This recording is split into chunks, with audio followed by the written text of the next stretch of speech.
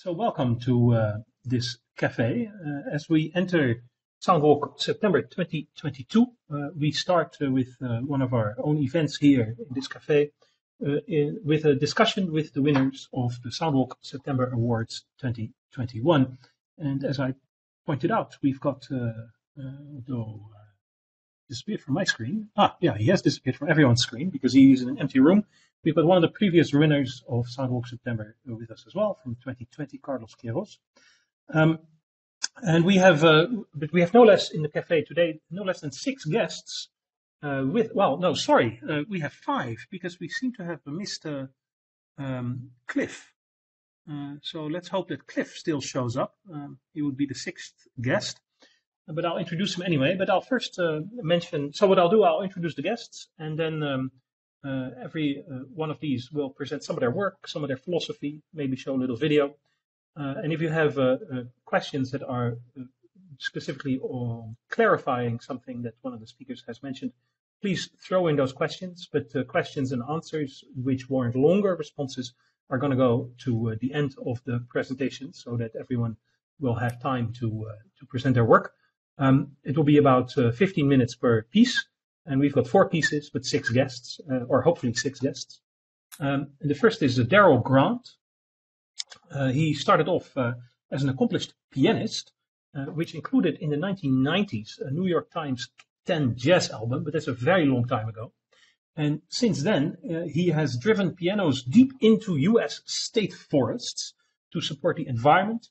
He has arranged protest anthems and shared the stage with no one less than Archbishop Desmond Tutu, which I find very impressive. I lived in South Africa for 2.5 years while he was still active politically. Amongst other things, he currently is a professor of music at Portland State University, and that is in Portland, Oregon. And last year he created Come Sunday, which is a beautifully orchestrated and thought-out portrait of the rich cultural heritage of Portland, Oregon. Also with us is Sarah Tiedemann. Do I say this right, Sarah? She is the artistic director of Third Angle New Music, who commissioned Darrell's work and also a number of other really nice pieces. But we thought, or the jury, last year thought that Darrell's work stood out amongst those pieces. And she's a musician herself.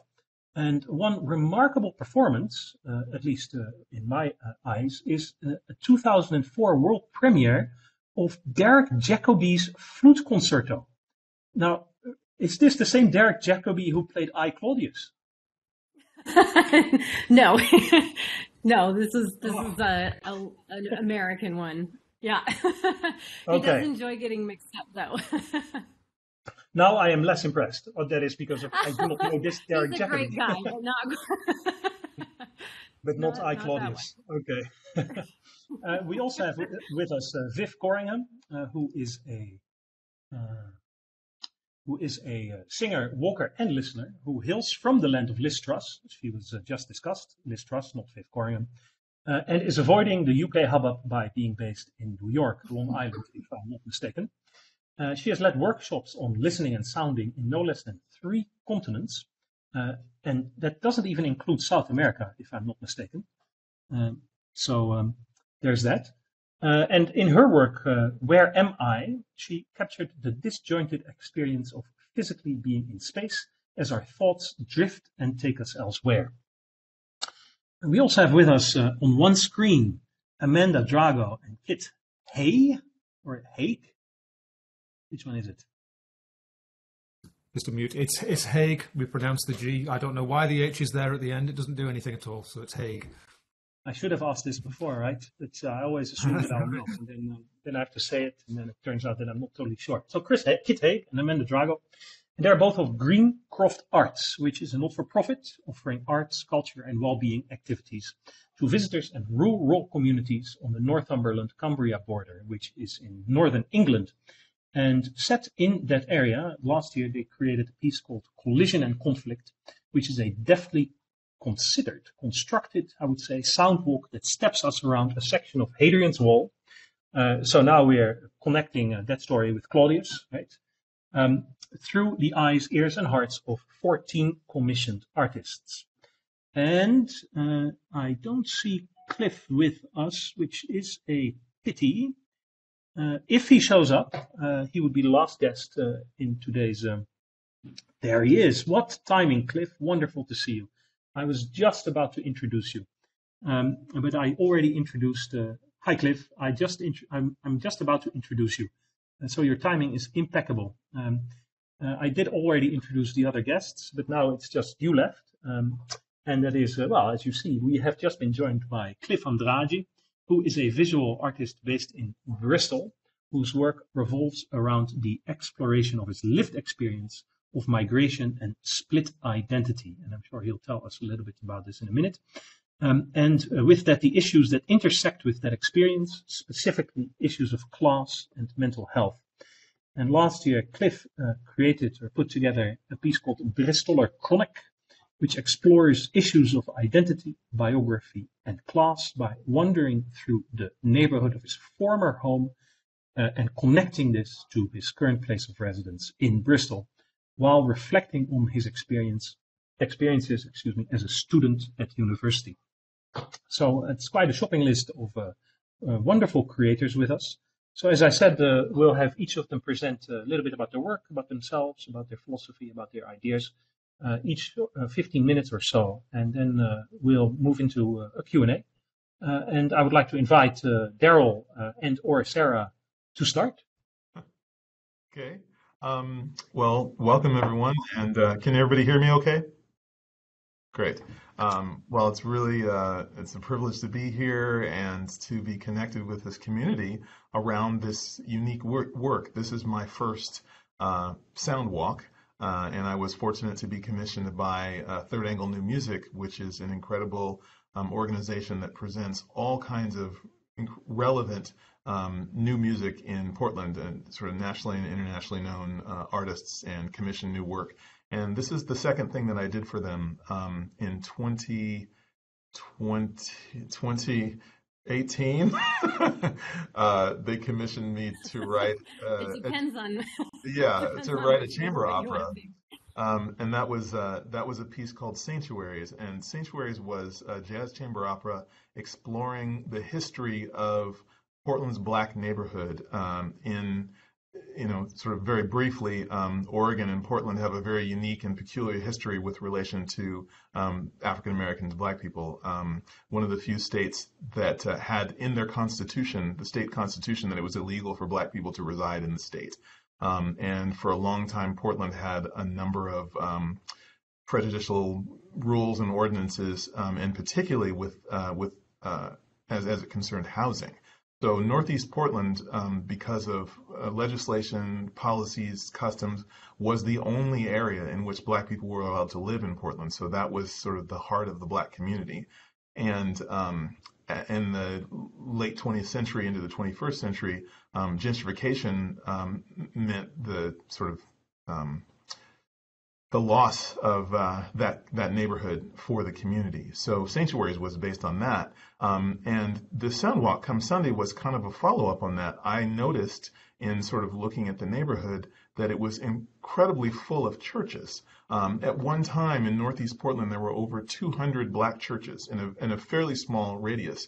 And most of them, were empty. There were still some functioning ones. And I thought it would be really interesting subject for a Sound Walk to take people on a tour of these Black churches.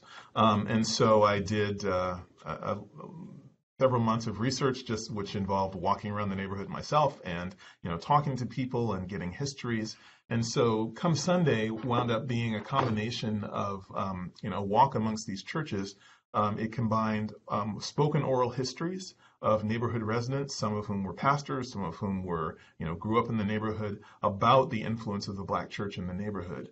I also had Black artists from the community sing spirituals of their choice, and those were tagged to each of the different stops, the 15 stops along the Sound Walk. So I had that, and then there was also original music and spoken word and text that put together. And the idea was that, it was taking people through 3 neighborhoods, and it was kind of a pilgrimage through those neighborhoods that were once the heart of Oregon's largest Black community. It started at a park called de Norval Unthank Park, which was named for the very first black doctor in Portland. And it ended at Bethel AME Church, which is the oldest continuously operating black church in Oregon. And it passed 13 houses of worship and sort of shared a bunch of that history and really inspired people to think about. I was trying to get people to think about the sort of impact of systemic racism on that neighborhood and to reimagine that neighborhood if it were still now a center of black community in the same way that it was. So that's it. I think maybe if you want to, Babak, if you want to play one of the clips, I have like a couple of 30-second clips that sort of were previous to the walk that you can get a little sense. So anyone, I think number one is fine. All right, we'll start with the first one. That would be this, and then. Precious Lord, take my hand and lead me on and let me stand high. I'm tired, I am weak, and I am worn through the storms, through the night. Lead me on. Yeah. Yeah, some incredible performers from the jazz tradition, the gospel tradition. And, you know, as I got to know this neighborhood so well in the months of walking and counting the steps, as I know those of you who've made those walks, just trying to figure out how long it takes to get from one place to another, counting and making a log of all the steps and, you know, how many to get to one place and another. And it was an incredible experience to create. And Sarah, I don't know if you want to add anything about you know, how that fit into the sound walks that you guys do. Sure. Thanks, Darrell. Thank you every time I hear it. So thank you for hosting this and for recognizing Darrell's work. So I'm Sarah Tiedemann. I'm the artistic director of Third Angle, as was mentioned. We've been around for over 35 years. I've lost track of the exact number. Excuse me. And Third Angle has kind of evolved to have three different legs to what we do. We started out as a performing ensemble doing contemporary classical music, and we're kind of a modular ensemble at this point that pulls in different performers for different pieces. We also function as a presenting organization, and we've kind of expanded this third leg of what we're doing, which involves more installations and these sound walks.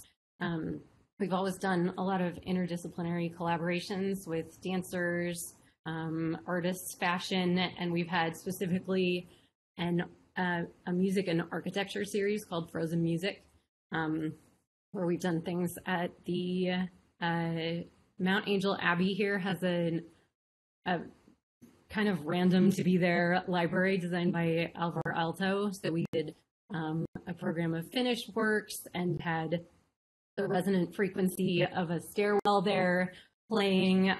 We had people walking around reciting Alvar quotes. So we've done things related to place for a long time. I would say about half our concerts of each season are site specific. And we kind of took that in this new Soundwalk direction when the pandemic hit. It was kind of funny. We had a concert at the beginning of March with Caroline Shaw. And the day after the concert, we had our first Soundwalk, not knowing exactly what was happening. And so that was kind of a guided live Soundwalk exploring a more industrial neighborhood in Southeast Portland. And the pandemic hit and no one could attend live shows. So we decided one way we could continue programming and give people a way to get out into the world and have sonic experiences while they couldn't come to actual shows would be to create a sound walk program in partnership with Portland Parks. So each month, a different park was featured and a sound walk was created by a different artist. Darrell was obviously one of those. And we had a pretty wide variety in composers and sound artists who we commissioned, in the parks that they chose and the ways that they chose to approach that. So their work, and also one that I did, had a lot of context socially and historically with the place where we were interacting. Some people took a very physical experience with the space. Someone did one at our famous International Rose Test Garden here in Portland and hooked up little electrodes to the roses and created a soundscape of the electrical impulse coming from the roses. So there was a little bit of everything, and it was interesting. We had several people comment to us that in all the cases, but particularly in the ones that had voices, there was a sensation of not being alone on the walk. And we hadn't really expected that to be such a high point of the sound walks, but with people feeling so isolated and doing these walks solo and downloading the MP3 and the map and just kind of going when it worked for them, to have other voices in your ear actually ended up tying them to the community. And they were quite popular. I think maybe Carissa or Mario could weigh in. I think we had just thousands of people coming to our website, downloading the tracks for free, and getting out maybe to some Portland parks that they hadn't explored before and to neighborhoods that they hadn't explored before. So it ended up being an experience that brought new people into our organization. And we've just heard a lot of feedback that it helped people get through the pandemic to have those sonic experiences where they felt together when they couldn't be experiencing music live in a concert hall. So I think Darrell's in particular was really meaningful to us because we have been planning on premiering sanctuaries for ages, and it was the biggest project in our organization's history, and then to have it delayed was pretty heartbreaking. And so to have this kind of expansion of what we were trying to do by bringing attention to the neighborhood, by giving people a chance to be heard and tell their stories. And also Darrell's just really good at what he does. So we were happy to give people a chance to hear his work in the meantime. And I think when we did get around to the actual performance, that we're about up on the 1-year anniversary of it right now. Yeah. I think it added a lot of meaning because people had physically explored the neighborhood, and then we were able to offer this opera outdoors right in the middle of the epicenter of everything, where part of the neighborhood had been sort of bulldozed to put a freeway and the sports complex where our basketball team plays, right in the middle of it. So having that view very specifically of kind of ground zero of what has happened was really meaningful, and I think it hit a lot of people in a new way. And as those of you who've listened to Darrell Soundwalk know, it's also just beautiful and enjoyable to listen to. I would say for folks who aren't near the places where they can walk, it's still worth just listening to at home. It's quite the experience. So we're really grateful to Darrell. We love working with him. He's in the family now. So that's the piece very much stands on. Thanks, Sarah. The piece very much stands on its own merit as well. It clearly unlocks the place that it features in the piece, but it doesn't require the listener to be in the place to appreciate the work, because it really is a fantastic piece to listen to. Also because of the wonderful music that's part of the work. As we move towards the 15-minute mark, I've got one question for Darrell. Because Sarah already said that the 10 artists that were commissioned were specifically commissioned to focus on particular locations. So it was about unlocking these locations in one way or the other. But Darrell, did you have, when you created the piece, a particular audience in mind who would be consuming the work that you were creating? Well, not necessarily. I mean, I think so that because this was an urban area and so densely populated, like this is a place that people would walk. I mean, a lot of the audience for Third Angle New Music, but also just, it's one of the most populous parts of Portland. So it was really about, I think, the people that live, like for the Black community, it was a way of celebrating the past and sort of remembering and restoring the memory of the past. For the white community, it was an eye-opening. I mean, they passed by these buildings every day, and they wouldn't have necessarily thought about the history or who was there or why they were there. And so, but I think it was really for the city as a whole, that audience. Mm-hmm. And what is left of these communities now? Because you go back into the past of these communities, and you say that one of the churches is the longest operating Black church in, right? Was it the United States, right? In Oregon, actually. In Oregon. Yeah. Well, so some of them are still active churches, and the difficulty and the challenge is that their congregations don't live in the neighborhood. They were neighborhood churches for the community, and now the community has been pushed out to the suburbs, and so a lot of them still come back. I mean, in Sundays they'll come back into the neighborhood. They'll bring the children there. And then others are vacant, and those are the ones that are really interesting to me. The ones that I walked by for months and weeks, and I couldn't find any information about who was there. And then sometimes serendipitously, I'd run into someone and be like, "Oh, yeah, that was so and so's uncle's church," and then I would get to talk to them. And so yeah, they're still, I'd say, there's this latent energy in those spaces and I think as we move more towards sort of this dismantling of the systemic racism in our city and our country, those places are starting to be re-examined, and I'm hoping will be restored to the community. So there's that energy happening too.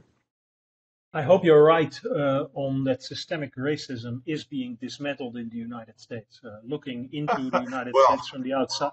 Yeah. Pockets, efforts and pockets, yes. Yeah, there definitely is a certain drive towards that, but there is, I would say, also a drive in the opposite direction. Always, but So yeah, and who's winning, right? Anyway, thank you very much. If the audience hasn't listened to Come Sunday, I really recommend it because, as was mentioned, it can be consumed everywhere. It doesn't require you to be in Portland. Thanks. If you have questions, leave them till the end. I'd like to move to Viv. Viv, tell us about your wonderful piece. Okay, thank you very much. Good to be here. That was wonderful work, by the way, Darrell. I'm looking forward to hearing more of it. I made what I called a dislocated sound walk, which asks, where are we when we walk? Are we actually here in the place that we're walking through, or are we somewhere else, lost in our thoughts and memories of other times and places? So this is actually quite a playful and sort of almost dreamlike sound walk, which you can do anywhere, including indoors. And it's available as a sound file on the Walk, Listen, Create website. So I'm not going to actually play any of it today, but I'll say more about the work and the background to it. But first, I'd just like to start by telling you a bit about my practice generally, because it might make a bit more sense of what I'm doing. So I work as an improvising vocalist and a walking sound artist. And I'm very interested in working with communities and their sense of place, especially very familiar places, and how this all relates to memory and personal history. So also, I worked and studied for many years with the late musician, composer, and humanitarian Pauline Oliveros, and I trained in her practice of deep listening, which is really about listening to everything all the time, no matter what you're doing. Easy, no? Well, one of her pieces that I really love has a very simple one-line instruction. Take a walk at night. Walk so silently that the bottoms of your feet become ears. Anyway, I'd like to tell you a little bit about my ongoing 20-year project called Shadow Walks, and I do apologise for those of you who've heard quite a lot about it in the past in these cafes, but it's sort of it feels important to mention it. So it's occurred in Asia, the Americas, Europe, and Australia, and it asks the question that if a walk is repeated over and over again, does it become meaningful for the person who walks, almost as though they'd left some part of themselves there? And if a person walks through certain places regularly along the same route, does that act of walking impose a trace that can be mapped across the time and space? So Shadow Walks, in a sense, is an attempt to make a person's traces, their shadow, audible through my own singing, improvising voice. And this is the process. I go to a new place and I find local people who are willing to take me on a walk that has some significance for them. We walk together. I record their words, conversations and the environmental sounds. And then I go back along the same route exactly on my own. And this time I try to remember the walk and really get a sense of those traces, which I then sing with wordless improvisations.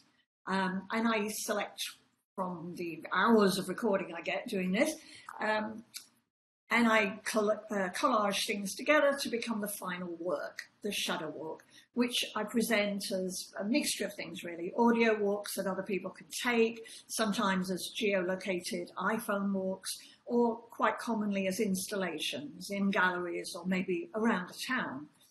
Anyway, in 2016, I took a new direction with the presentation of Shadow Walks and started making multi-channel installations and performances. I had a very nice year-long residency with a place called Harvest Works, which is a digital media lab in New York, of which I've got the same residency this year. And it really kind of got me into working with multi-channel. And one of the pieces I made was called Shattered Song, Shadow City. For this work, I performed live with a 6-speaker installation, and the installation is playing fragmented stories and soundscapes from walks that I did with people in 5 different countries.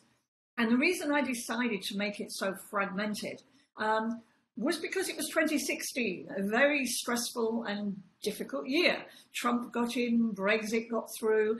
I spent quite a bit of time in Brussels where there'd been a bombing which had led to the division of people, really. So some of the words in the work were related to displaced people and the difficult situation. And so I wanted the work itself to create a sense of dislocation in the audience too. And I did that by breaking up the stories and breaking up the sounds that I'd recorded from the environment.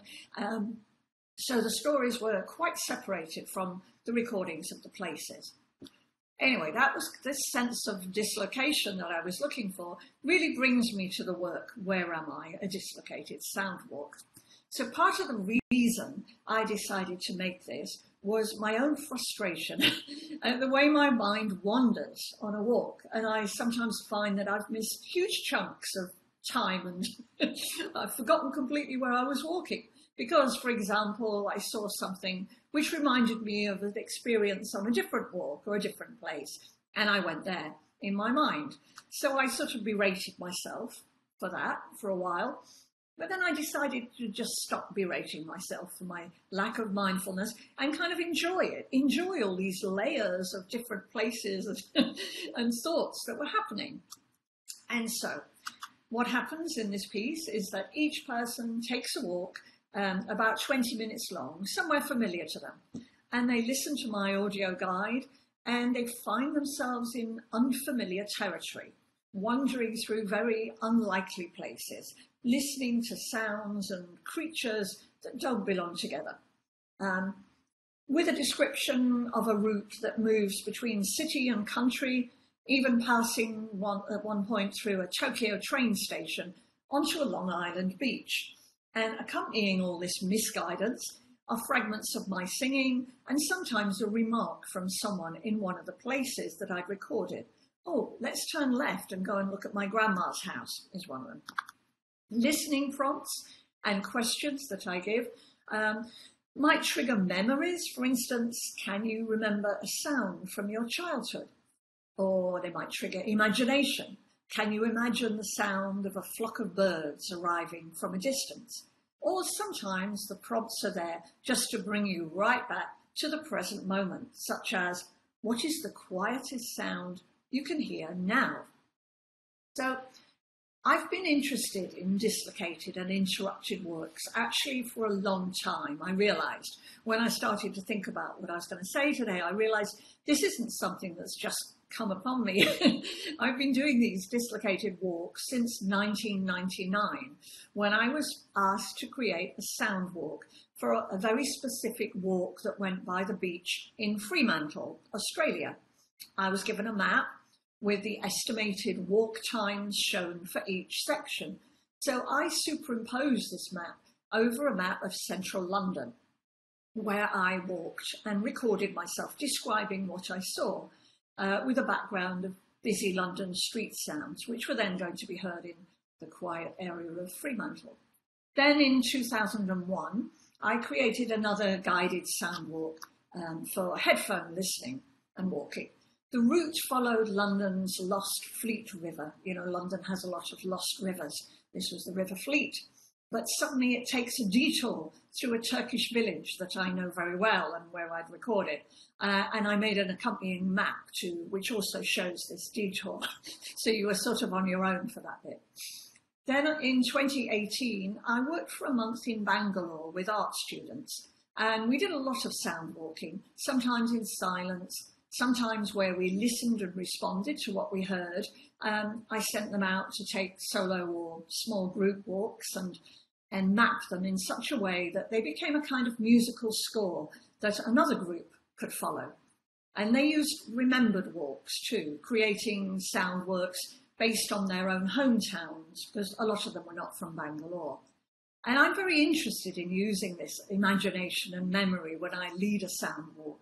So for the final public sharing, we created a walk where I led an unsuspecting group of sound walkers through a park in Bangalore, in which my students had kind of hidden themselves in various places and were playing recordings of very unlikely animal and bird sounds.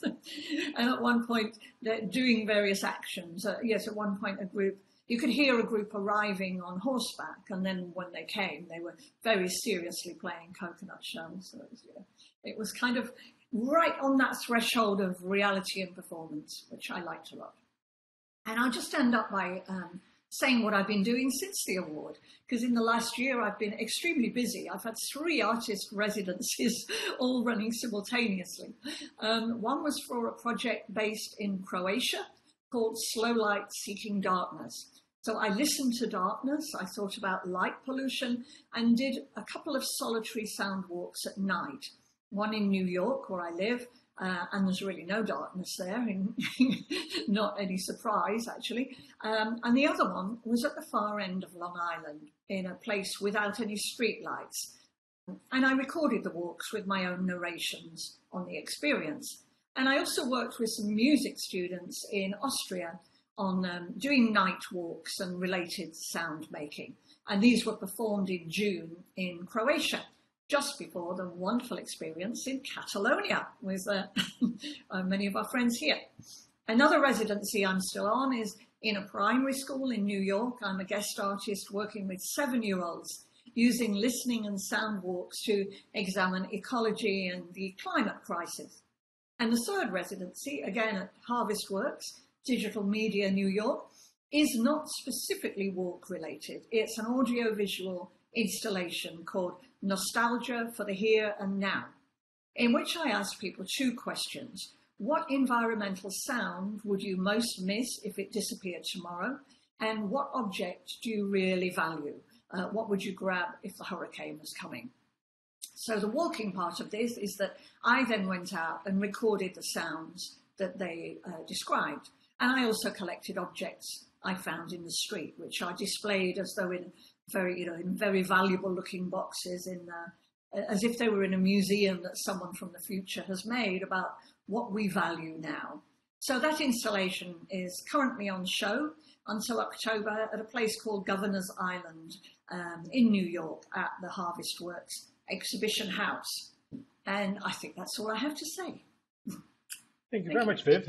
We still have a few minutes, so I'm going to ask you a few questions. The first is that you have to teach us how to get all these residencies, because I think lots of these people here, including myself, would love to be paid to create without having to worry about how to make ends meet. Plus, also these residencies sound like a lot of fun. But that's not for now, because I'm sure that's Okay. will take a lot more time than, well, unless there's an easy solution. Well, there is, in fact, a website of artist residencies, but most of them are not paid, I have to say. Yeah. And I've done so many over the years where I've paid to do them, but weirdly this year they're all paid. You have reached this new level. Very good. About that. Yeah, I'm not actually applying. A question about your work, on the other hand, is that to me it seems like you're doing two types of more, but the work that you do falls in two main buckets, I would argue. One is where you create work that can be easily consumed by people everywhere, like Where Am I? Or your shadow walks. The products of these shadow walks can be listened to by anyone, anywhere, because you publish them online. At the same time, also what you mentioned in your talk just now, you create installations. And you do, or you facilitate kind of performative work where you do performance and people have to be with you to enjoy the piece. These are very different things. How, for you, do these interact with each other, or maybe not at all? Do they influence each other? Does one inform the other, or the other way around? How do you see this? Is there friction, or maybe not at all, with these two aspects? So it's a good question, actually. I mean, for a long time, I did see them as very separate. I did concerts and performances, and I also did this odd area of sound walking that people kind of put into the sound art category. And I saw myself as two different things. I was a performer and I was a sound artist. And then they've begun to meet. And I think they began to meet, really, when I realized that my installations don't have to only exist on their own. That, there is always a sung element in them, just because I'm a singer. So there's no installation that doesn't really have me singing. So what I've started doing is just taking the singing out of the installation to do live performances within it. I'm going to do that again at the Harvest Works one, the end of October. And I do a live performance instead, which, seemed at first, I thought that's really silly, because it's probably not even going to sound as good as the voice sounds in the, in the installation when I'm doing it live, because live things often don't. But I've realized that there's a whole different level there. And I think, what I'm doing now with this particular one, I can say, is I feel I've reached a very nice compromise here, because I will be doing the performance in the installation. So you'll hear people telling me their favorite sounds or their favorite objects, and you'll hear the recordings of the sounds, and you'll see the objects, but actually what you'll hear vocally is me substituting for the sounds that I was doing. And I have to tell you, the sounds that I was doing are based on the words that the people said. So basically I improvised singing with a list of people's answers, which were lovely. They're often sort of crunching snow, so they kind of give you a really nice way to sing and stuff. But for this performance, I'm asking people who visit the installation to write down their sounds and objects, and I'm going to use those exclusively for the performance. So it will be really quite different. And because I'm an improviser, it's different anyway when I'm doing something live. That was a really long-winded answer, and I'm not sure it quite answered you, but I think I'm getting reconciled to the two. Yeah, I'll abstract, I think, the answer from all the things you said. But what I think is what you're saying is that one influences the other and the other way around. And they exist really as components to your creative output as a whole. which is a shorter answer, but that was just my interpretation, so I'm not sure if it's completely correct. And I do still separately do concerts, I have to say. You know, I do concerts that don't really relate at all to installation or walking or anything, which I just tend to be quiet about in this context. But yeah, you're in New York, so your next concert will probably not be near where I am. I think no one, well, I'm not sure where everyone is, but some of you might be in New York. So you have to post your events, upcoming events, on the Walk Listen Create website. Thanks, Viv. I'm going to move on to Amanda and Kit. The floor is yours. Hello everyone. Shall we? We'll just briefly say who we are and how we came together. I have spent my whole life as a musician, and from there have moved into composing and sound installation art, and I also do photography and occasionally videography and whatever kind of vaguely creative things I can put my hands to. Amanda and I met nearly 25 years ago whilst collaborating on a project. I was playing music in a band, and we worked with two dancers, one of which was Amanda. In fact, they were both called Amanda, which was confusing. So we kind of hit it off creatively at that point, and then later we hit it off in other ways, and we're still here, still hopefully being creative. And I'll let Amanda introduce herself. Yeah. So I'm Amanda, and I started off as a dancer, so contemporary dance, and did. As a contemporary dancer, you're a freelancer, so you do lots of different jobs, teaching, performing, choreographing, working in different theatre contexts as well. So dance is always a kind of like a bind to stage thing. So I did some stage choreography as well. So, how our practice together really started off as again, installation art. But what brought it together more was around working with children who are special educational needs and disabled, working in hospitals and schools.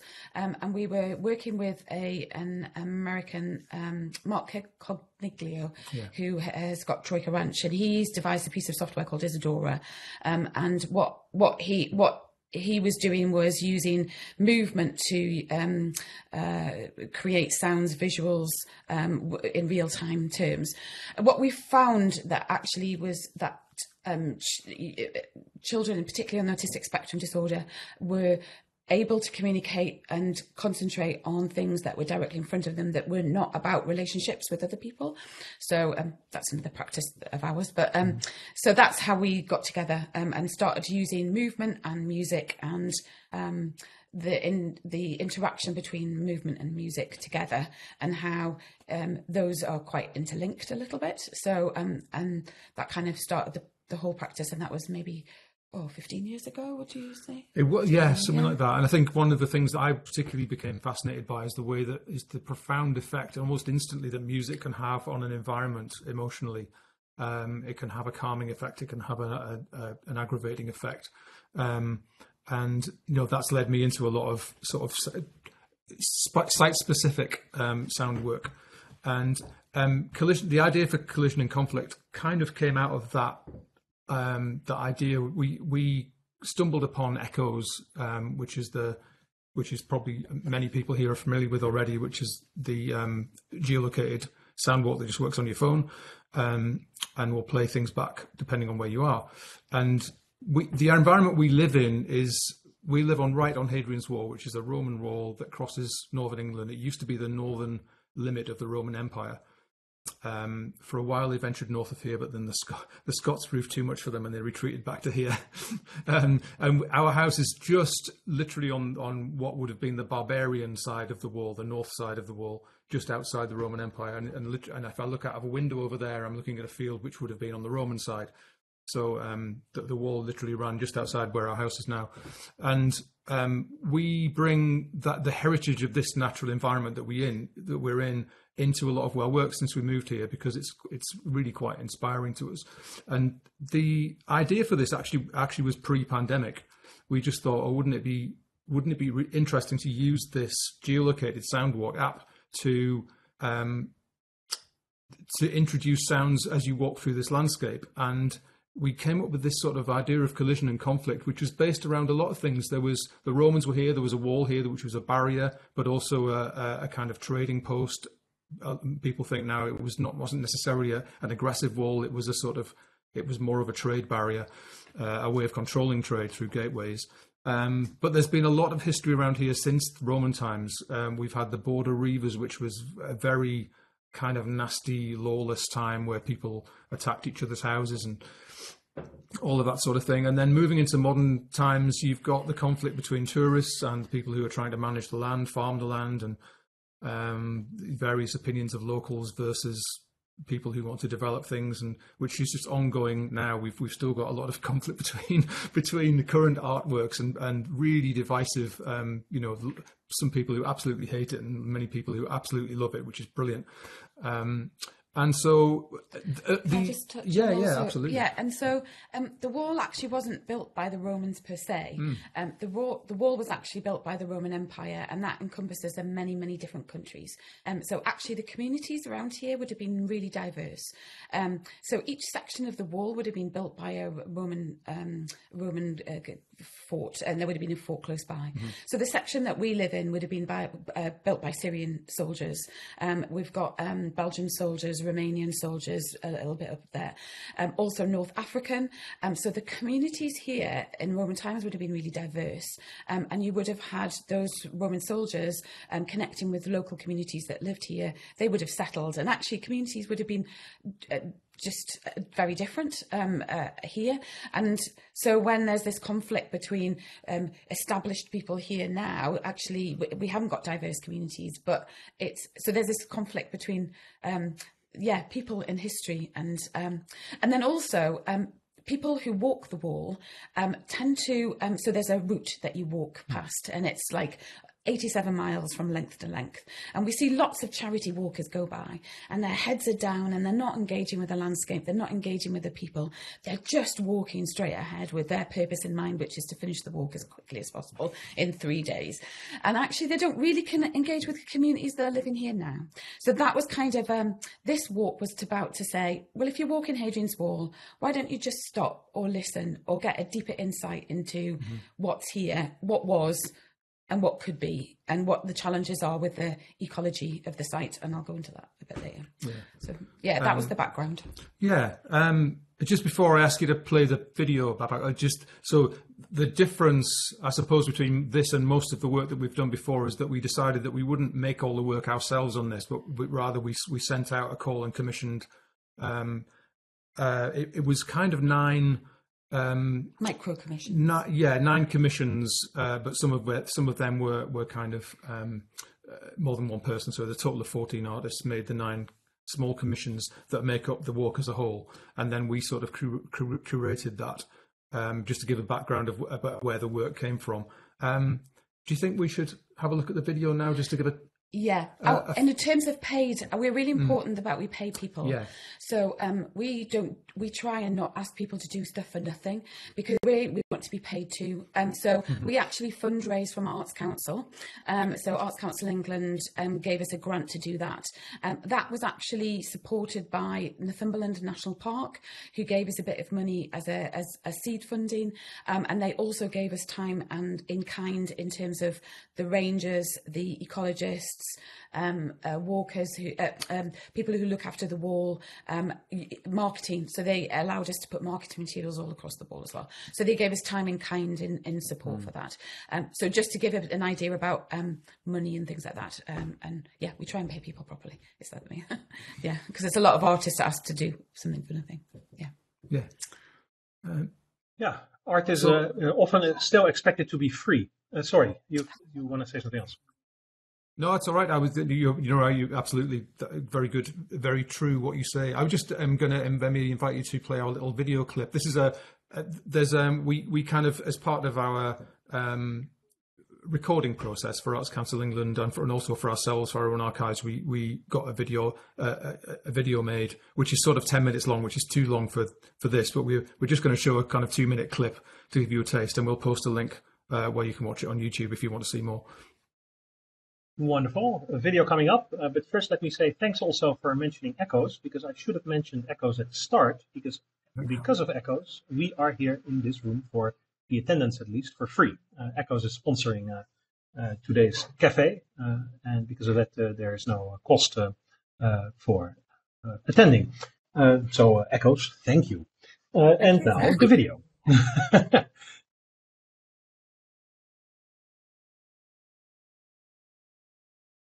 Collision and Conflict is a geolocated sound walk through the Northumbrian landscape along Hadrian's Wall path. Using Echoes, an interactive GPS-triggered sound app, the collision and conflict of the landscape unfolds through music, sound, storytelling and spoken word. The artist's brief was to ensure that they embedded communities within the work. So that's either within the making of the piece, or we're using some of our local families to test the piece out before it's launched. And also there'll be a community engagement workshop programme in the summer holidays when we're allowed to meet. Hello? Can you hear me? It's strange talking to you in this way when I'm so far away. But I know exactly where you are standing. Our piece is called All Walls Must Fall, and what it does is it uses where you're standing next to Hadrian's Wall as a jump-off point for hearing stories of people in locations where similar walls have been built throughout the past century.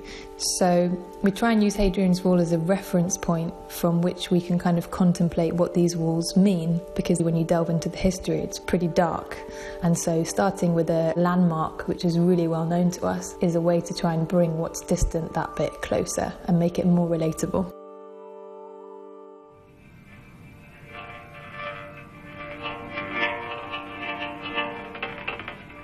We spend a lot of time messing about in the countryside, capturing sounds as raw material, and we're quite familiar with a lot of the landscape in Northumberland. So it's been great, actually. It's following a lot of the way that we've traditionally worked. So the chance to come out into a new landscape and explore it and sort of search for hidden, lost, forgotten, archaeological, historical sounds was very nice, you know. And I think what we've attempted to do with this is to create some kind of journey within a journey.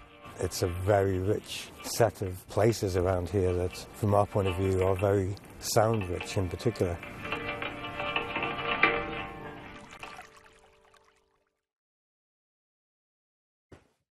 Thanks.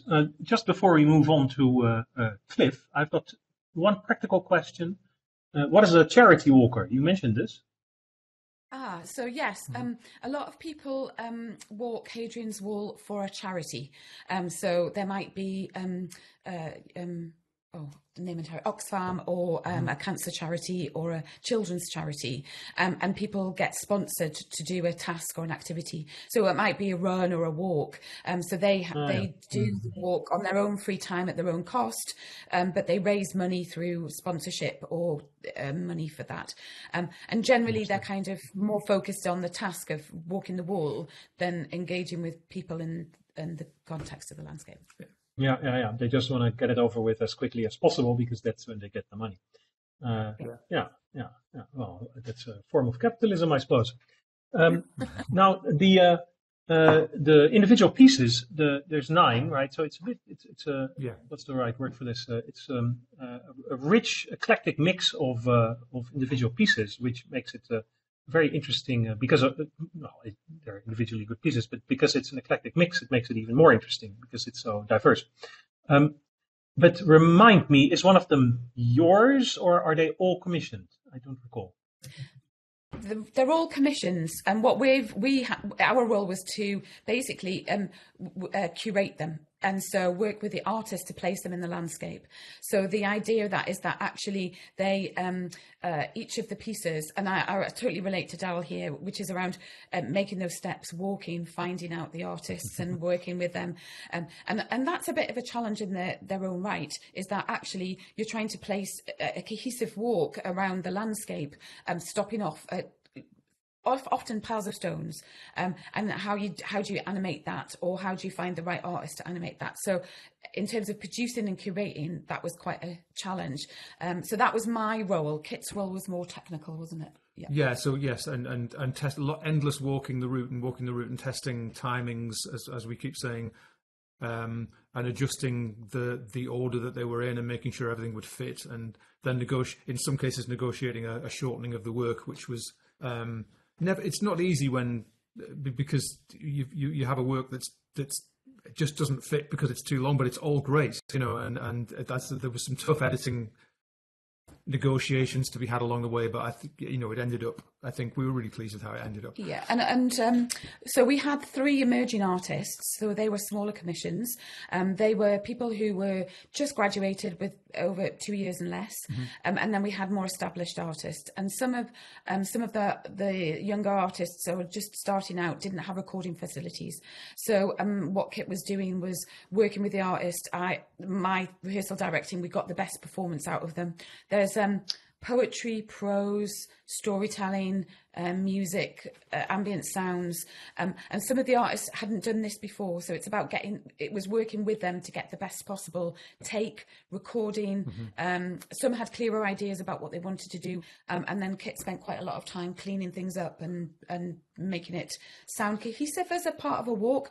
So each track came in at the same level. Sorry, you can talk about that. Yeah, well, you just about said it. Yes, exactly that. In some cases, we had people around here to do some good quality voice recording because they didn't have that facility at home. And in other cases, they recorded the track, but I would mix it. And I did a kind of a mastering job on everything, as Amanda said, to kind of unify it and make it sound like it all fitted together. And then there was also, part of this was really about engaging communities that live here already. So we had an engagement program where we did a sound walk with kids from the school. We did a poetry workshop with a learning disabled group, and they did a short little walk with one of the poets that worked on. So there were little workshops that we did with groups that perhaps wouldn't have engaged with Hadrian's Wall or got out into the landscape. Also the Carlisle Refugee Action Group, we had some new Syrian families that had just arrived, and they came for a little day trip out and just stayed and had a little, they would just came and listened to what was going on, because one of our artists, Ramsey, was from Syria. So yeah, very interesting. So it worked it works on many levels. It can be listened to by someone who shows up at Hadrian's Wall, or you can listen to it at home as well, although then you lose the location-based aspect. But also you position it in the community very much. It's very interesting. Thanks. I'm going to move on. I have another question, but it will have to wait. I'm going to move on to Cliff, who hopefully is still with us. Yes. Hey, Cliff. Go on. Yeah, hello. The floor is yours. Okay, great. Thank you. Nice to hear from everyone about your work. It's been very interesting so far. I've put a little presentation together as some visual aid to help keep people engaged, I guess. I'm going to try and share my screen. So fingers crossed for technology. Can everyone see that? Yeah, yes. Getting thumbs up. Great. All right. So this is the sound piece that was involved with what we're talking about. Restore the Chronic, and I made it back end of 2000. Cliff, I'm going to interrupt you for a second. I think your microphone is not in perfect condition. Can you hear me? Are you? Yeah, but there's a bit of a reverb. Is that better? This is better. Yeah, it's a bit more subdued, but yeah, this is better. Yeah, sorry. Okay. So the reason that I'm here today is because of Bristol the Chronic, it was my work that I submitted, and that was a sound piece made in back end of 2020, but actually released in 2021 in collaboration with an organisation here in Bristol called Bricks, which is a kind of arts community organisation focused on doing community work and telling community stories. And they wanted to commission 5 artists to make a podcast, and the brief was completely open, and I submitted my idea, and that's how this came about. And they sent their regards, and they were really glad to see that the work had been recognised. So they are aware. I'm not doing this behind their back. But just a bit of context for the work, I think, which helps explain my approach, is that in the beginning of that year, I was living in London doing my MA, and I was walking to university and back over and over again, doing the same walk. and I became very interested in the mental space that you enter when you're walking, and how that was really helping me deal with the other work that I was making in my studio practice, which is based around printmaking and photography, and how I was really struggling with that in my studio space, but how when I would walk, I would find that my thoughts would work in a different way, and I could conceptualize and think about what I was doing in a different way. And so I became really interested in really just focusing on walking as a process and exploring what's actually happening in my mind, and thinking about whether I could document that and whether that was a valid investigation in its own right. And so I ended up writing my thesis on it, and this work is Solvitor Ambulando is a distillation of that thesis, and it's a video work which I made because of lockdown. I couldn't actually do the walk physically anymore, so I turned it into a video piece. But I'd like to stress that this and Bristola Chronic, which I'll go on to talk about, I don't see them as like pieces, as in the sense that they're outcomes on their own. I see them really more as sketchbook pieces, as development work, as I continue on this route of trying to explore walking as a phenomenon, and what that means, and how I can make that into art, take it into different outcomes, I guess. But going back to Bristola Chronic, the title is a direct reference to Benjamin's Berlin Chronicle, which in German is Berliner Chronik. And this work, amongst others, was one of the key influences. So you're probably familiar with the work. I don't know, I don't want to patronize anyone, but it's Benjamin using Berlin, his city of his childhood, to kind of in a way investigate his subjective consciousness, his experience of that place, and his unique history with it. But as I said, there are other influences there as well. There's a lot of Sebald in there, and Proustian ideas, and subjective consciousness wise, then people like names escape me now, Mrs. Dalloway, work like that, To the Lighthouse. These kind of investigations of subjective consciousness and place were all really big influences. And what I did, the structure of the work is that I kind of transposed that walk that I was talking about in London and moved it into Bristol context, which is where I live now. And I guess the story there is that I lived in Bristol 20 years ago, and I left and I came back 16 years later. And it was, the seed was, I guess, that Proustian idea of true recollection only really occurs after a period of forgetting. And I'd never been back to where I actually lived in Bristol 20 years ago. Where I live now is the other side of the city from it. And I thought, what would happen if I walked from there to where I live now? What would happen along the way? What kind of things would I think about? And this was the route that I took. But this route, I should stress, I mapped it after I did the walk. The walk was very much, to borrow an overused term, it was a kind of derive. I didn't plan where I was going. I just knew that I roughly had to head south. And then I went back postscript and documented and looked at where I'd been. And a big part of what I was doing, and a big part of what the podcast is about, kind of in the subtext, is about how can you, if you're interested in this process of walking and this unique mental state that you enter, to try and document, then that then becomes a kind of paradox, because by documenting it, you're kind of interrupting it. So how, therefore, can you document it? And that's one of the big investigations that I'm concerned with at the moment. And for this walk, what I did was every so often, maybe just when I felt tired or like I needed a bit of a break, I would just make notes about the things that I'd been thinking of in a very stream of consciousness way, and not worrying too much about being right or whether it was interesting. I was just trying to get as much down as I could, and then I would walk without any pressure of having to document until I stopped again. So that's Bristola Chronic, and that's what it was about. And as I walk, I thought, and the things that I think about when I walk are the things that occupy my core practice, I guess.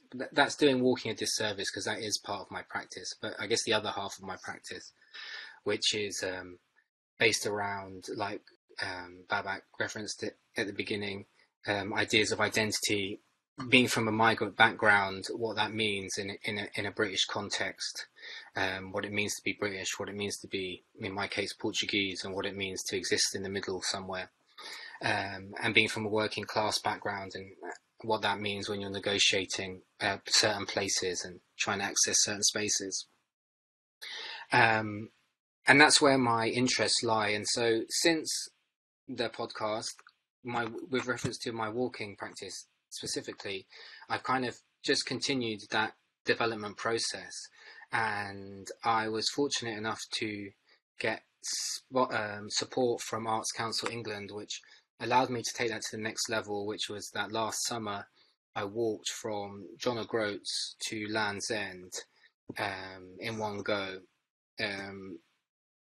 I guess because I wanted to spend, well, what I told them, which is the truth, that I wanted to spend an extended time with walking, and also walking for extended periods, rather than just going out for a walk for a couple of hours, because I developed this idea that I became really interested in what happens to the mind when you walk for extended periods, the way I found that I was entering a different meditative space.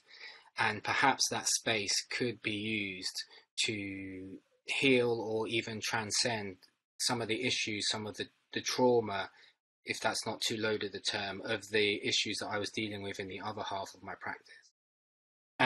But I also wanted to use it as research. So along the way, I invited other artists who deal with the landscape or walking or both to come with me, to join me for a few days, so that I could research through doing and through observation. So in the middle there, some of you might recognise that's Richard Long, who's obviously like a huge name in conceptual walking art and sculpture in the British post-war tradition. But other artists as well as Emma Stibben on the left, who's a printmaker who wanders off into the landscape to quite remote places and documents them. So walking isn't overtly present in her practice, but it's part of her process. So all these different kind of approach, trying to get as many different kind of approaches in there as I can. And what I've been doing since then, slightly interrupted through, real life demands and having to work and stuff. But what I've been doing is trying to reflect on that experience, and given the ideas that I've developed around walking, experimenting with how to express those in an outcome. So how do I take those things that I feel and that I think about walking, and this idea of healing that perhaps walking can give me, and how do I make that into an outcome? And my outcomes are generally photographic or print, or a combination of the two.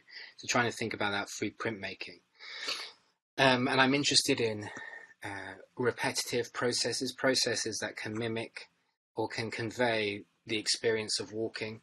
And one way that I've experimenting with that at the moment, and it's very nascent, I hasten to add, is through woodcuts, through relief, through this kind of the repetitive process of cutting the wood, almost like mimicking the repetitive process of putting one foot in front of the other and entering this state where it is very internalized and it's very reflective. I was interested in the previous presentation, there was a focus on the outward of walking, of landscape and connecting with others, whereas for me walking is very internalized. It's about exploring my own internal landscape and trying to navigate and come to terms with that. So how do I articulate that through a process that isn't directly related to walking itself? And this was the latest piece that I've been working on, that I just completed, which was taking some of the imagery of the walk, so going back to reference images. But I wasn't actually interested in what it looked like.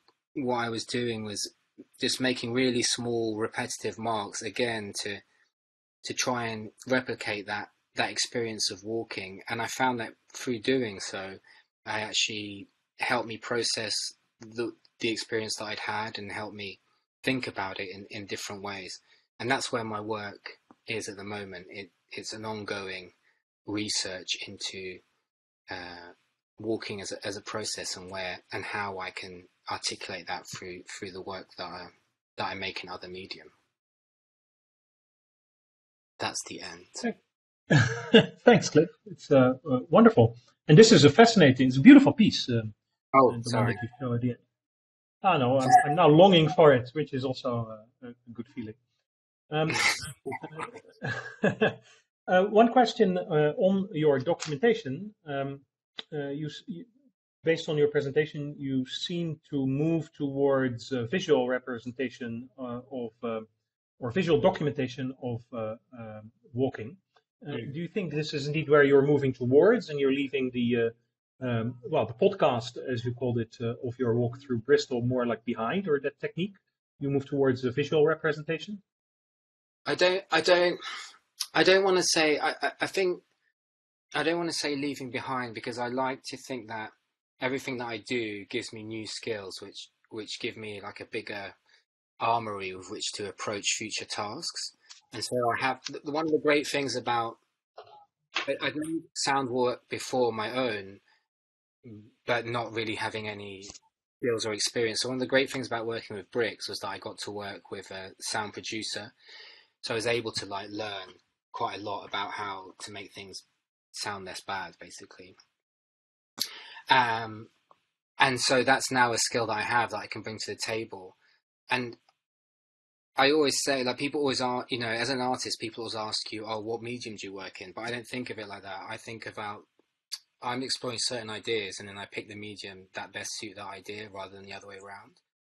So totally, sound is an interest of mine. It's now part of my skill set. So I will use it in the future if that is what I feel best express what I'm exploring at that moment. That's not what I'm in right now, because I'm interested in this printmaking area, but I would definitely say that I would almost definitely go back to sound, even just because it's much more democratic. It's quite one of the great things about podcasting or you working that medium was it's so democratic. Like, you could hand it out to people and reach quite a lot of people, like much more people than would ever visit a gallery to see like a piece of work. And they could also take it with them, like some of the previous talks were talking about that importance of taking the sound work with you. And when I spoke to people who had listened to the podcast or they got in touch, I really liked hearing about quite a lot of people who had taken it on walks, like not in a specific place that related to the podcast, but they'd listen to it whilst walking. And that kind of interaction with the work really fascinates me. So it's definitely something that I will use in the future. But at the moment, my focus is slightly shifted elsewhere as I work through different ideas. Mm-hmm. Mm-hmm. All right, great. Well, I'm looking forward, also to new prints, because as I said, that last one I thought was quite stunning.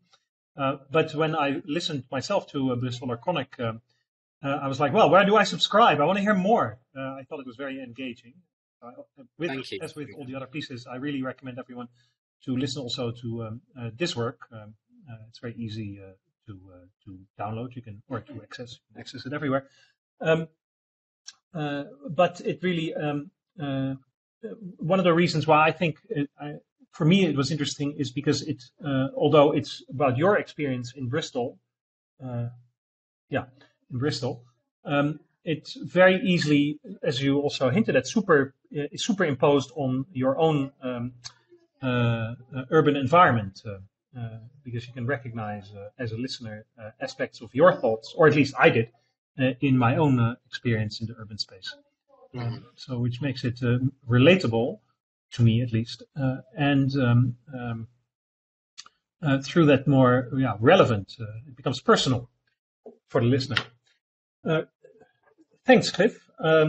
So thanks all for these wonderful presentations. Really, all four pieces are great. There's been a bit, I've still a few more questions for you, but there's been a bit of a chatter in the chat. And some of these questions that people have posted in the chat have been answered in the chat, but the chat is not recorded. So I'm going to call out a few of you, even if those questions were already answered in the chat, to ask them again and then to, discuss the answers. And the first one, I think, came from Andrew for Darrell. Andrew, do you want to, is Andrew still with us? Andrew has left. Andrew, okay, I'll read the question and then I'll have Darrell respond. So Andrew's question was whether he approached his composition of the sound walk as he would an opera. That is, was it walked first and then composed? And which came first, the words or the music? Darrell. Yeah.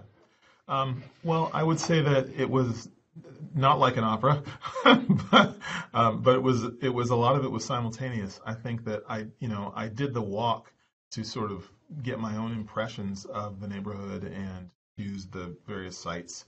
But then, a lot of, and so seeing those, it inspired a lot of the spirituals that I would say, that I would think about and where those might go.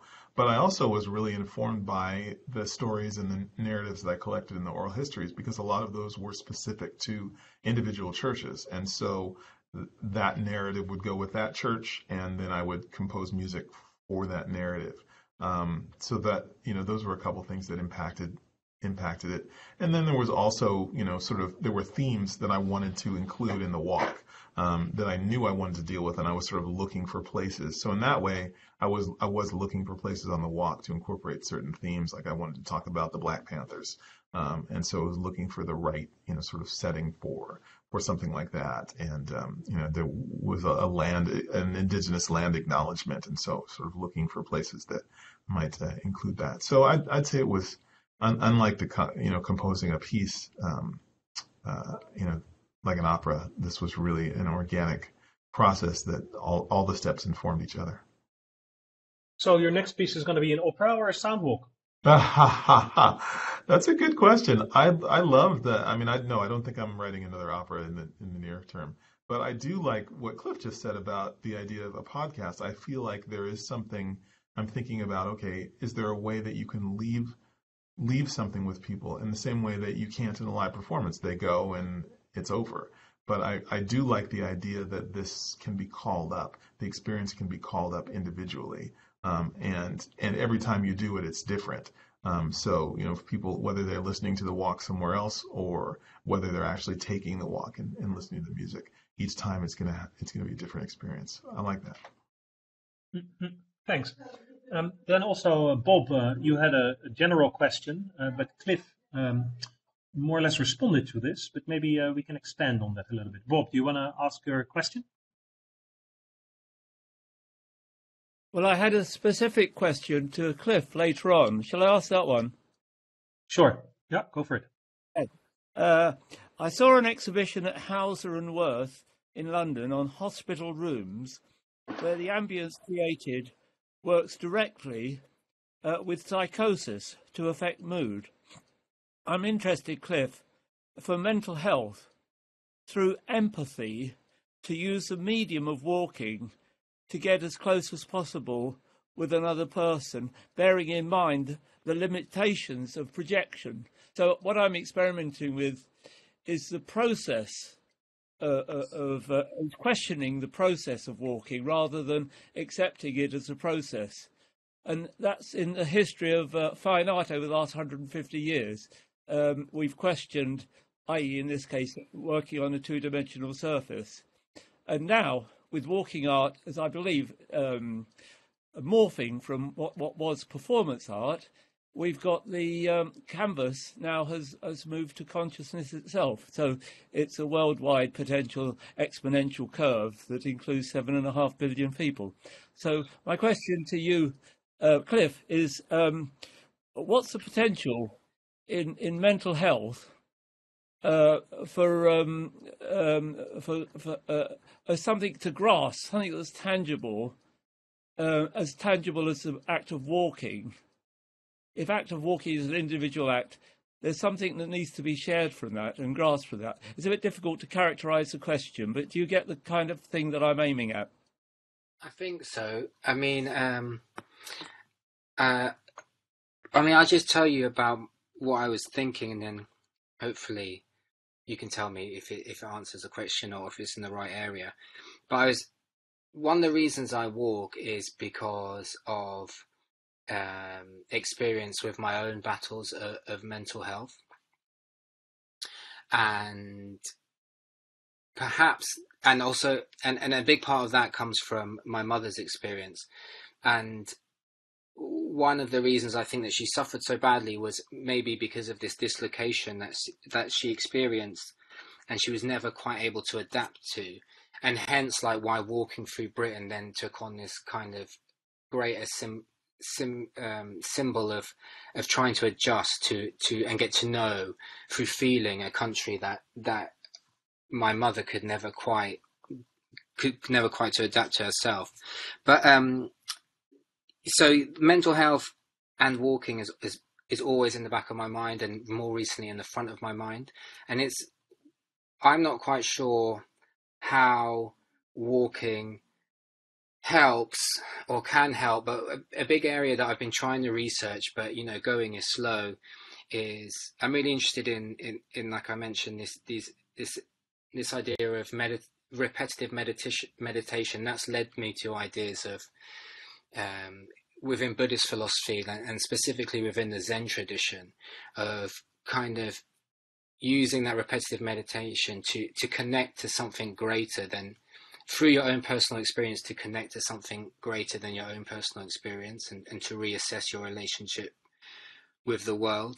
So that's where my area of interest is. I hasten to add that I can't speak about it with any authority or depth, because my research is in such an embryonic stage. But those are areas that I'm looking into, and where my mind kind of moves in. And like I said, with this idea that perhaps by doing that, I or we can leave all these concerns of identity behind, and maybe connect to something a bit greater on a different level with others. But that's just conjecture at this point. I don't know if that makes sense. Well, it does, and it's also what Darrell was working with, is sort of bringing the internal, the spiritual, onto an external level. So I think that answers it, that addresses it at least. Thank you very much. Thank you. Also, what Darrell pointed out in the chat is if Cliff, or anyone for that matter, is able to come up with effective documentation, it could be very impactful on an educational level. Darrell, do you want to say something about that? Yeah, I'm just, while we're talking, Cliff, I'm looking up some information about somatic therapy, because I think, that's this sort of connection, you probably are aware of it, but a way of treating trauma that focuses on the physiological, the body responses to trauma. And so I guess what I was thinking is that, I think you're really onto something about the meditative and repetitive power of walking to sort of settle the mind and sort of process experiences.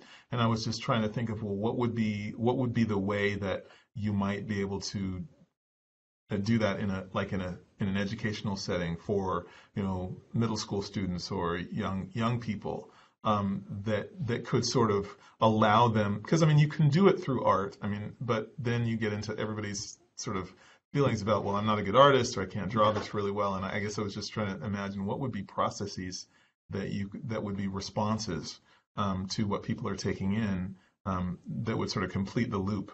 And obviously journaling, writing is one, but I think something that's less word based, would be really, like, it could be movement. Anyway, I thought it was a really profound idea, and I was just saying that because my son just did this Camino in France of 500 miles, and it was programmed in such a way as to really try and promote that kind of internal work.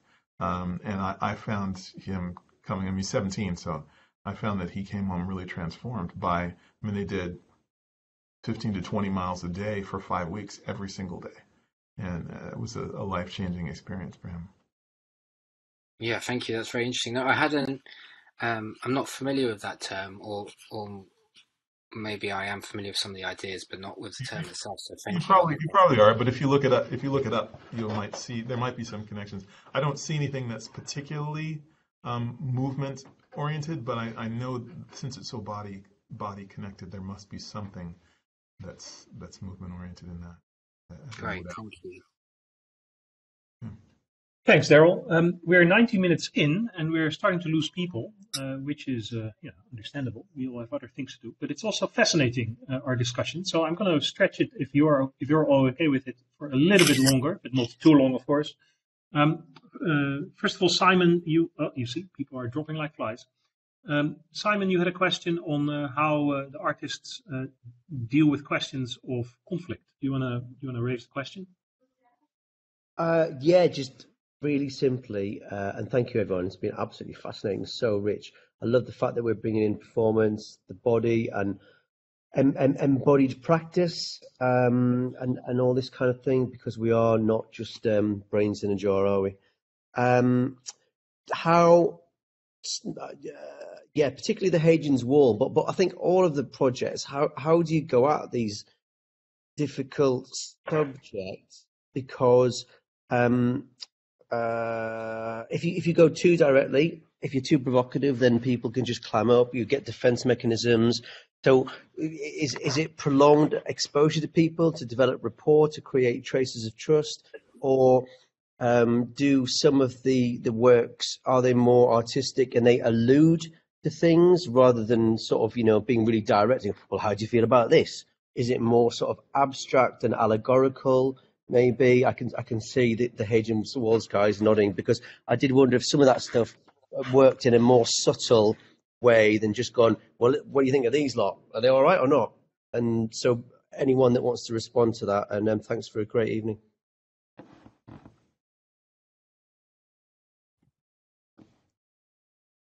Hi, can we just add to that conversation, if that's all right? Yeah. So we had this conversation, Simon, with some of our artists, particularly Bridie Jackson, who is a singer-songwriter, and she was working with an archaeologist, Andrew Burley, who owns Vindolanda, the trust, and he's the key archaeologist there. And basically, there's a conflict between people who live locally and archaeology, and the conflict is that the archaeologists want to retain what they have without taking any sort of steps in the landscape and not shaping it or altering it, whereas actually farmers need to get on with their jobs, and a lot of the people on the land hate archaeology because they can't actually do their job, which is a farm. And so there's lots of restrictions around building and creating the right things. And so her work involved Zooming people and collecting conversations, often which were at odds to what was going to be on. So we had a very long conversation about what do you put in, what do you subtly do, and this was around curating and producing and helping her shape something, which was really interesting. We also had a very long conversation with Ramsey and Olivia around their piece, which started off 20 minutes long, which was too long for a walking piece, and it got reduced to 10. But we had a very difficult conversation around, they wanted to be quite hard. And they had almost like a mini drama, and we had to reduce that a little bit because it couldn't sustain 20 minutes. What we did come up with was a series of walks which looked at different facets of the problem, and then as a whole, if you listen to them, it gives you a sort of thought process which goes, oh, it's that or it's that. And so by just dropping in different viewpoints at different points in history, or from a different viewpoint as a farmer or an archaeologist or whatever, or where the walls meet the wall, where there's conflict at walls, you got a kind of wider point which helped shape your judgment without it forcing it down your throat. I think that's what I want to say. Yeah. What do you say? Yeah. No. Yeah. Yes. Very well put. I think I have a follow-up question for Kit and Amanda. With your work, Collision and Conflict, I believe that you basically moved from being creators to curators. How did you appreciate this shift, or did you not appreciate it at all? It was a very interesting and very steep learning curve in some ways. I think we both found it a little bit challenging to let go of kind of, we'll make sure everything is up to our exacting standards by doing it all ourselves, which is a mixed bag, and you can't. I think it was really rewarding.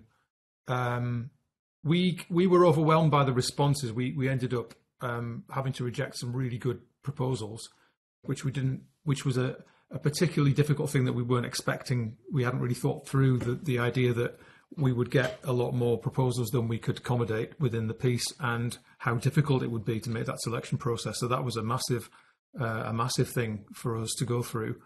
And then, do you have anything to? Yeah. Add? Actually, you were going to put a piece in. Well, I ran out of time. I was on the bench, as it were.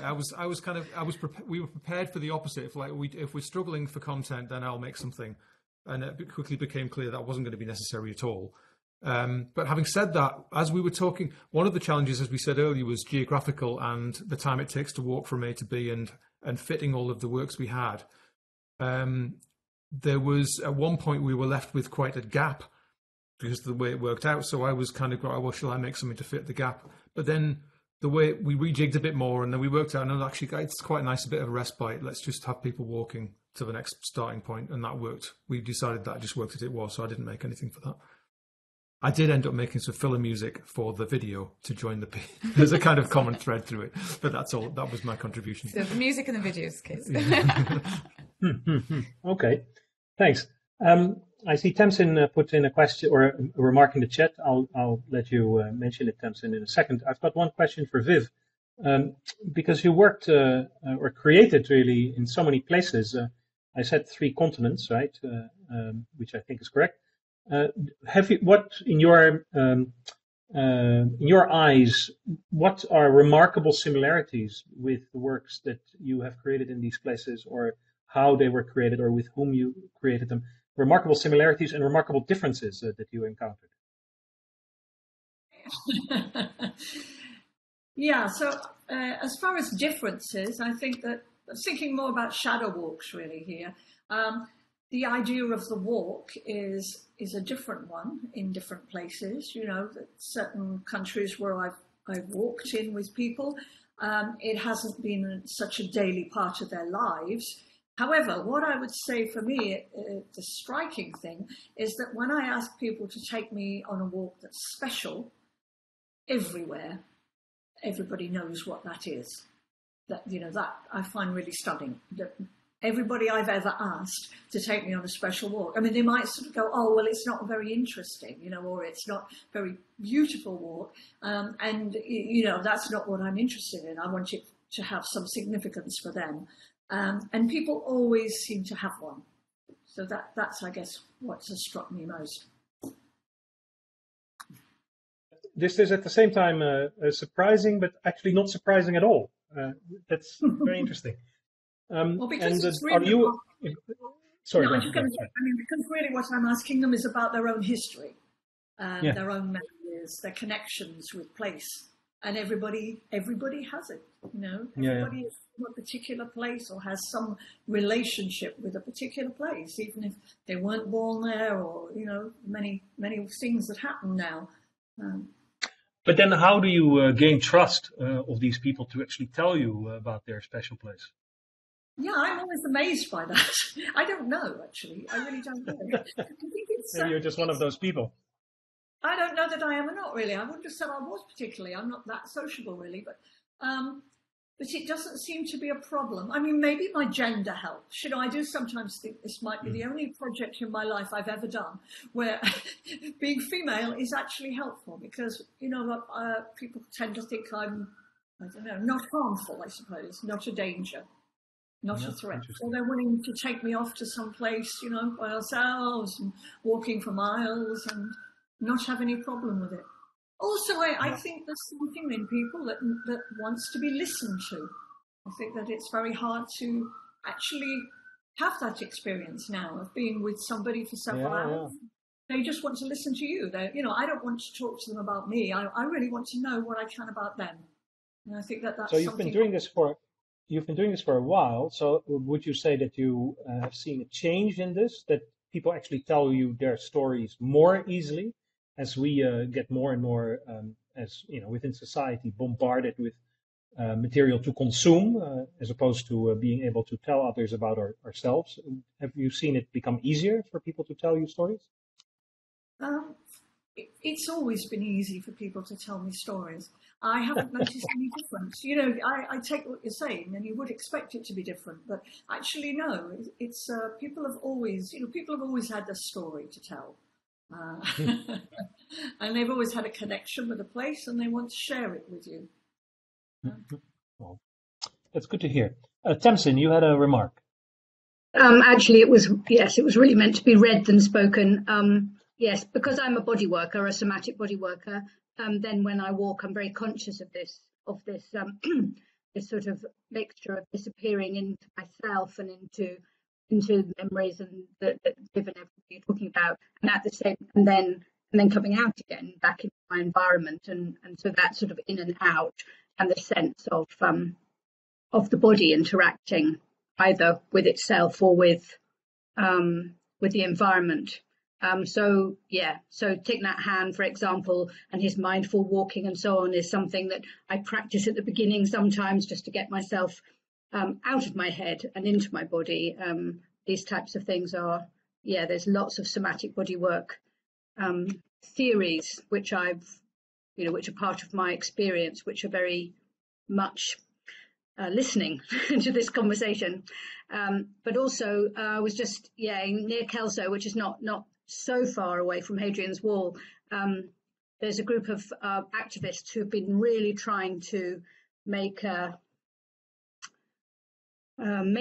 points, I think is one way of putting it, to their local farmers, and they're meeting with brick walls a lot of the time, and so now they're thinking of making this walk from farm to farm to farm, and so it's just something I'm thinking I'm going to be watching, or hoping I might even be able to join in, and maybe that will start to engage with conversation, to actually listen to the stories and perhaps get to the nub of what can be done to open up and allow for everything to be part of the picture and not just one thing or the other.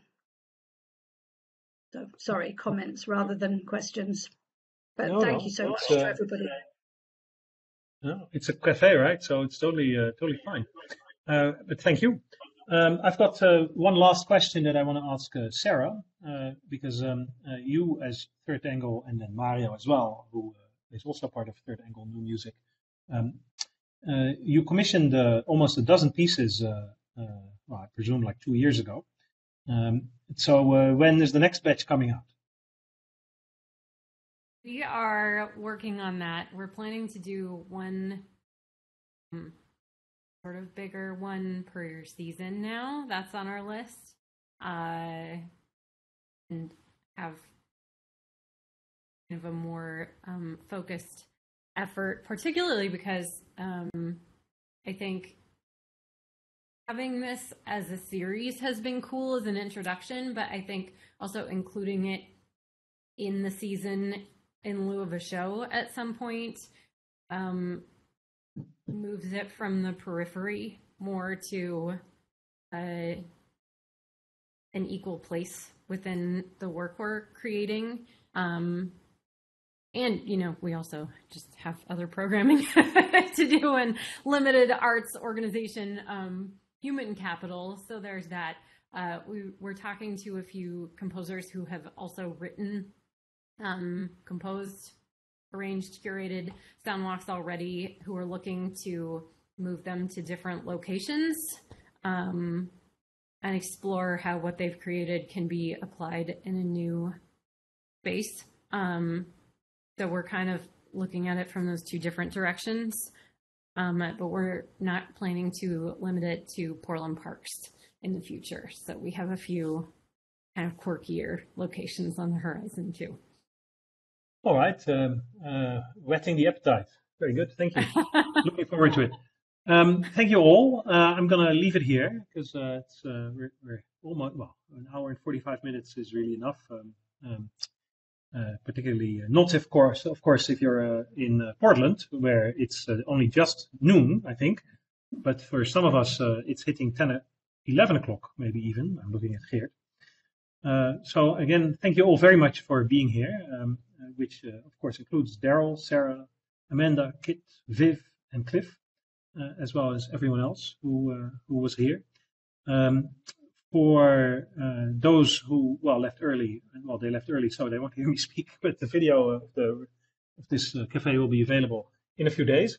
It's Soundwalk September, so submit your pieces if you haven't already before the end of the month to be featured in next year's version of this very same cafe, if you win, of course. There is if you check out Walk, Listen, Create, the website, we're going towards 50 events, I think, for the whole of September. So that's quite a lot, most of which are organized by the community, not by us. The next one that's organized by us, I believe, is on Monday.